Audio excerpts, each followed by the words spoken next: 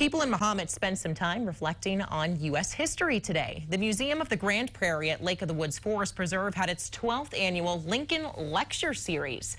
From late September until early November, guest lecturers come in to talk about Lincoln's impact on the nation. The speaker for this event says he spent decades collecting Lincoln memorabilia, and he's an important historical figure he wants others to know about.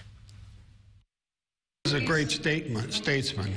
He was a person that had an interest in people, and he wanted to make sure that the plight of various people, all people, was better from what he did. Some upcoming events at the museum include a garden lecture series and History on Tap.